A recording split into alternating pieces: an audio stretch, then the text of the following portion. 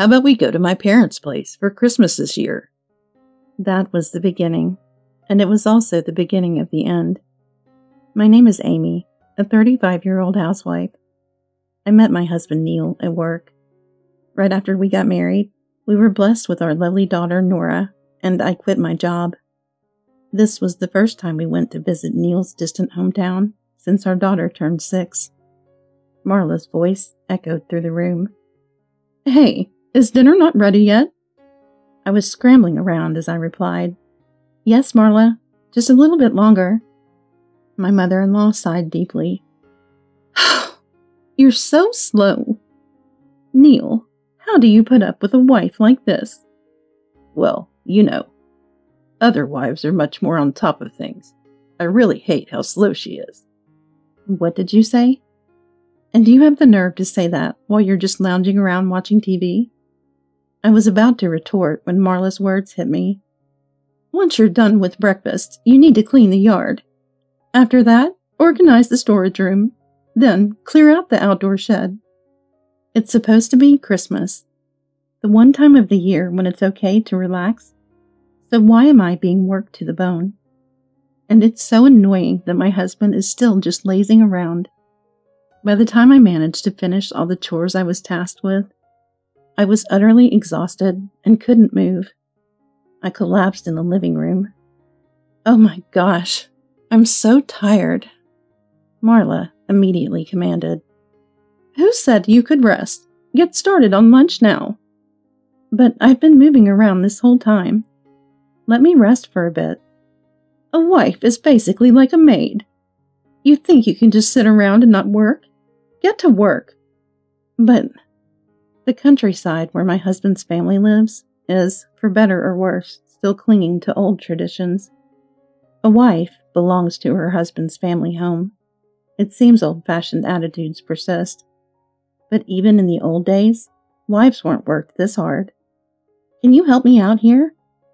I asked Neil. No way, he quickly replied. My husband does nothing at home, and even less so when he's at his parents'. He basically becomes a lazy drinker. He hasn't moved from his spot since the morning. Hey, I want to go buy some groceries. Yeah, go ahead. Help me. I insisted. The grocery store in the countryside is far. Neil, who has a driver's license, had already started drinking in the morning, and I don't have one. Walking there is the only option, but a 30-minute walk one way is too much to handle alone. When I asked him at least to carry the bags, he frowned. No way. He answered immediately again. I felt like throwing a chicken at his face. It would probably be a hassle to clean off. While I was imagining this, my husband casually swung a beer can. I just drank it, Neil said, sounding robotic. I am drunk. So what? I cannot.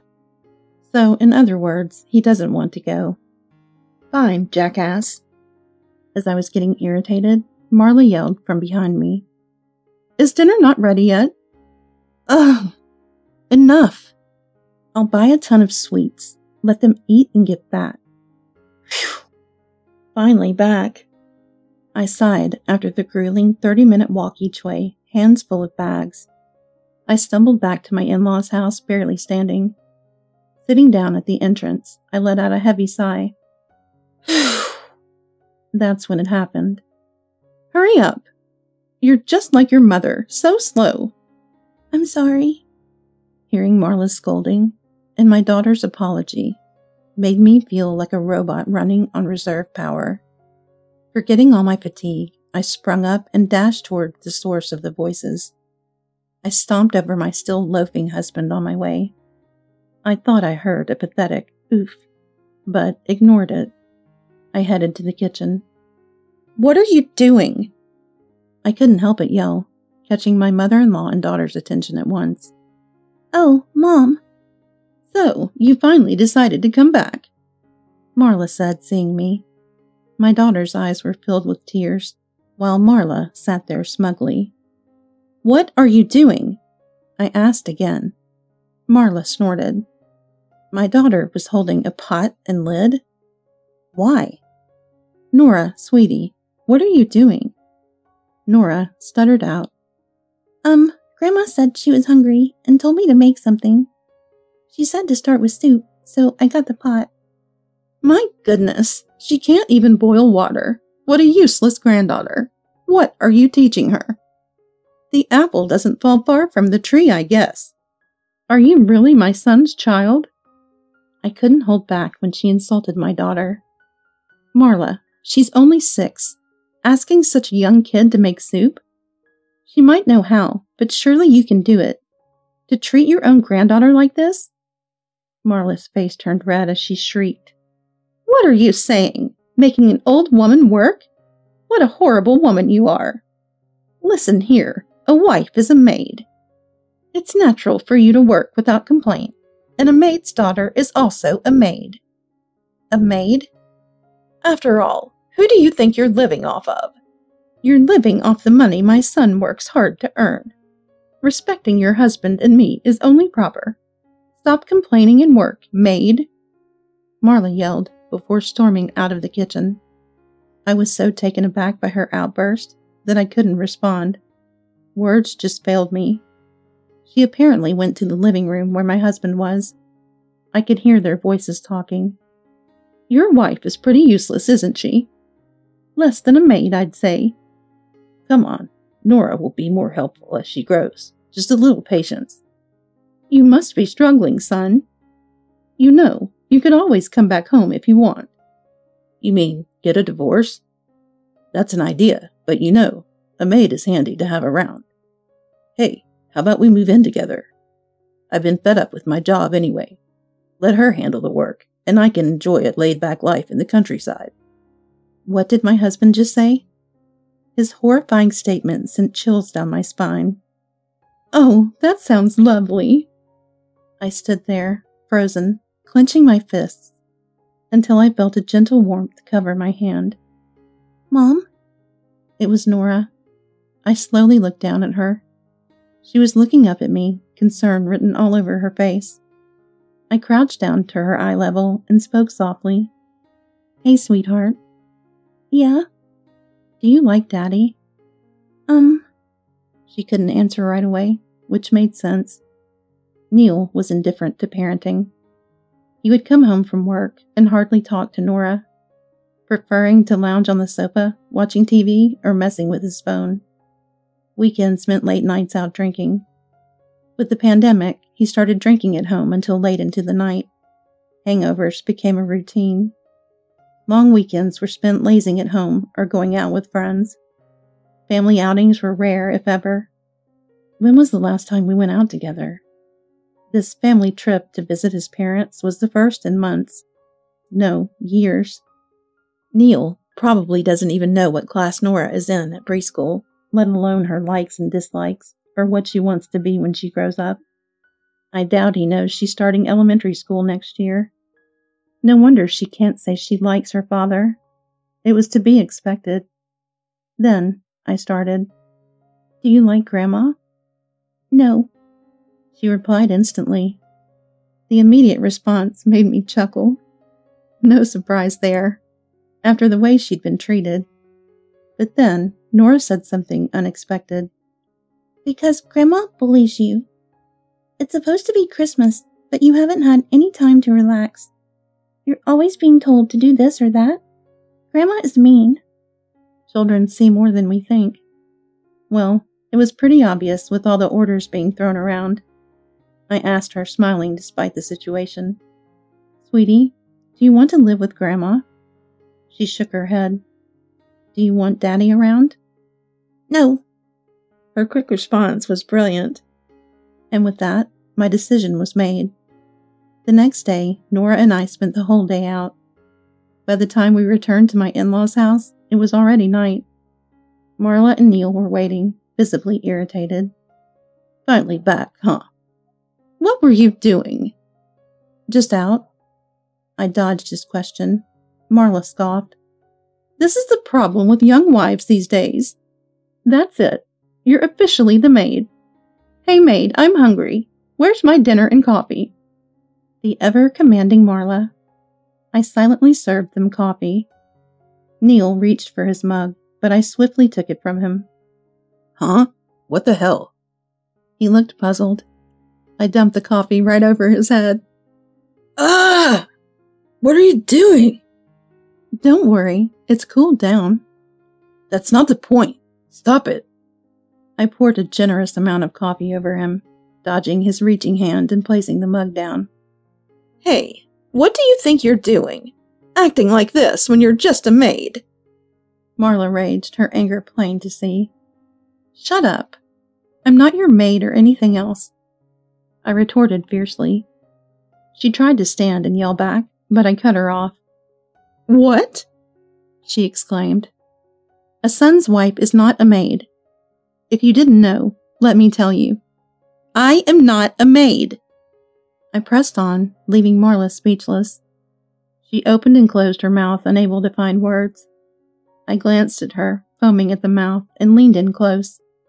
Marla let out a shrill cry, but I didn't back down, getting within a few inches of her face.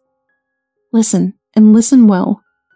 There's no system in this world that says you can use your daughter-in-law however you like. I'm here to protect my family, but I'm not here to be a servant. But I'm your husband's mother. We're family. You should protect me. Listen to my orders. Are you out of your frigging mind? If I were a real maid, I wouldn't be family. Why would a family member take orders from you? I replied calmly, keeping my cool.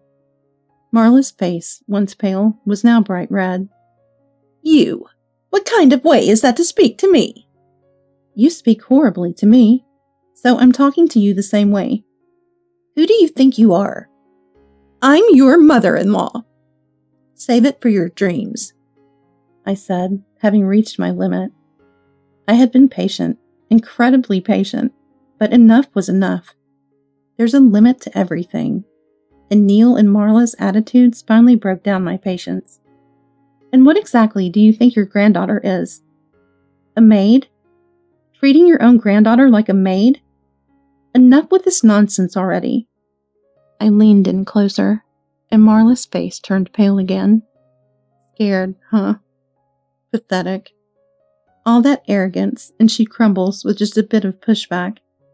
I was taken aback by her superficiality. I pulled back, narrowing my eyes in disgust. Marla, now pale, was trembling slightly. Seeing this, I turned my attention to another person. Now, it's your turn. Yes? Neil replied in a pitiful voice. I glared at him fiercely. Your wife and daughter are being treated like maids, and what are you doing about it? I was on my phone.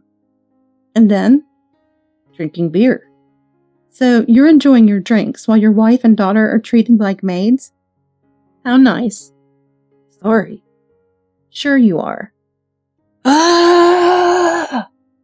Neil let out a pathetic scream as I yelled at him, and then he ran to hide behind Marla. Seriously? I was so disgusted by their pathetic behavior that I decided to get straight to the point and handed him a piece of paper. Just sign this now. What is this? Neil peeked out from behind Marla like a puppy peeking out from its mother. As soon as he realized what the document was, his face went completely pale. The divorce paper? What the hell is this? We're getting divorced, and I won't be coming back here ever again. Marla and Neil both opened their mouths in shock at my words. I waved the paper in front of them. I've already filled out my part. Just write your part quickly. I'm submitting it to the office after Christmas. That's a fake document. The office is closed. You couldn't have prepared it. Too bad for you. Divorce papers can be downloaded from the internet. In fact, they'll accept it if I bring it in today. Neil shook his head, almost in tears, refusing to sign. No, I don't want a divorce. You're troubled by the thought of me leaving? Yes.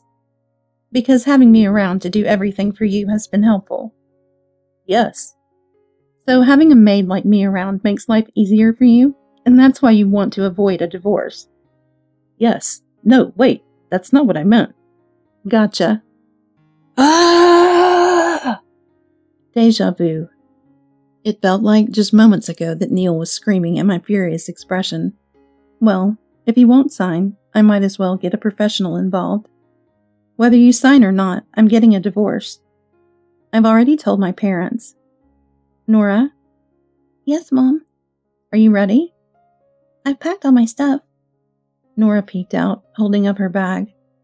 Oh, are you going somewhere? Neil asked, noticing the luggage. I turned around holding my own bags. Good question. We're going back to my parents' house. Hey, don't be stupid. The only one being and having been stupid is you.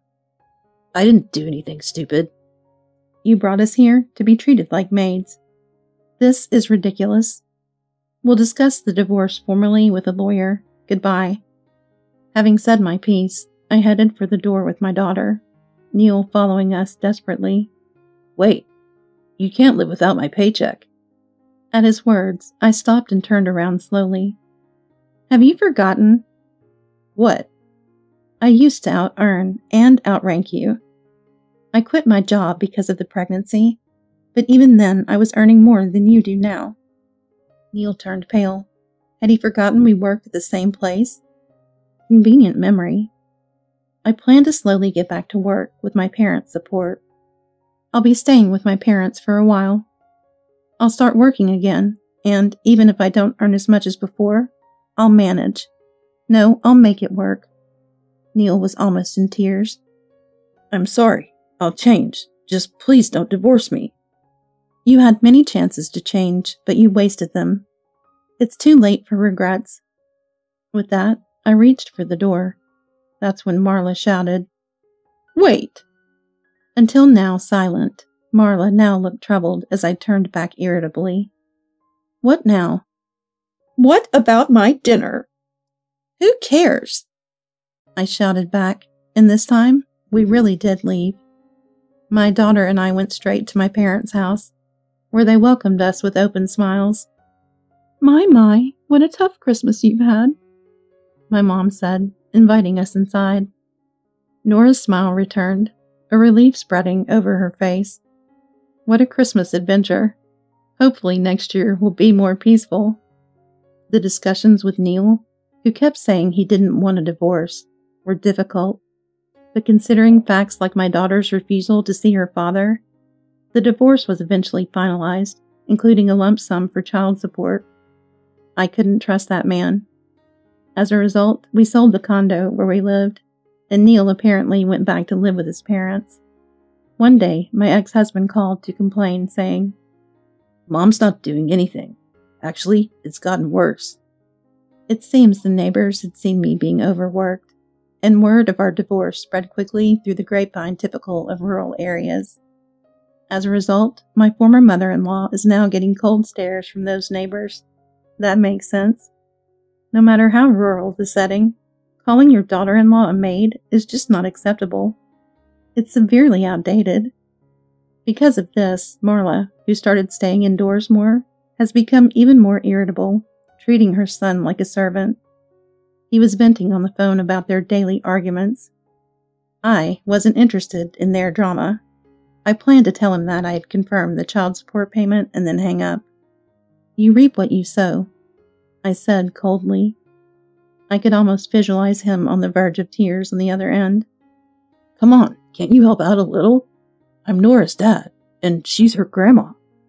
To that, I smiled, though he couldn't see it, and said, I just drank it. What's with the tone? I am drunk. Hey.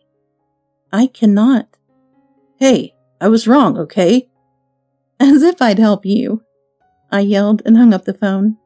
I blocked his number right after. Laughter is the best medicine, and I couldn't stop laughing for a while after that. Thank you for listening to my story.